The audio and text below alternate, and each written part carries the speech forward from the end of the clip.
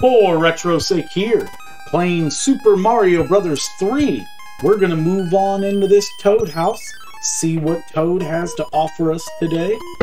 Would be interesting to see if I have enough room. Okay, that's what I was hoping. Wasn't going to lose another P-Wing for a Tanuki suit or something silly like that.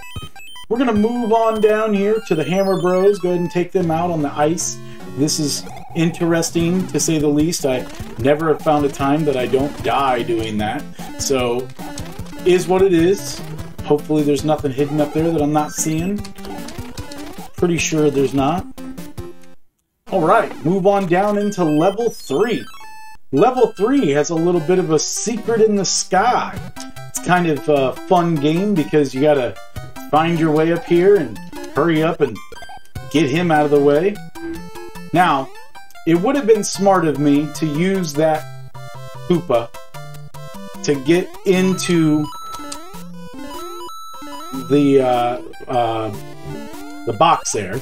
But what we can do is we can go back and we can do the same thing. It's okay. We'll get that leaf no matter what, okay?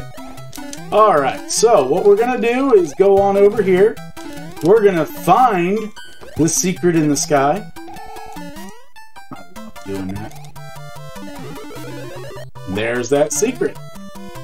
Go on up the vine. Jump on into this pipe here.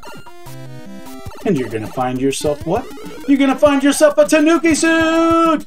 Tanuki! Now, remember, in one of the previous videos I told you that you see those little blocks on the left? You can go up here and collect yourselves 30 coins. Pretty nifty. One super nice thing about this secret is that it also puts you right near the end here. So all you got to do is just fly out.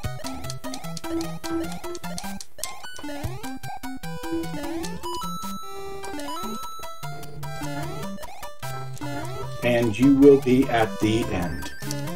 Pretty simple enough, I would say, right? Skipping over the levels. Secret in the sky. Can't be too upset with that. For retro's sake here, this has been World 6, Level 3. Have a good day.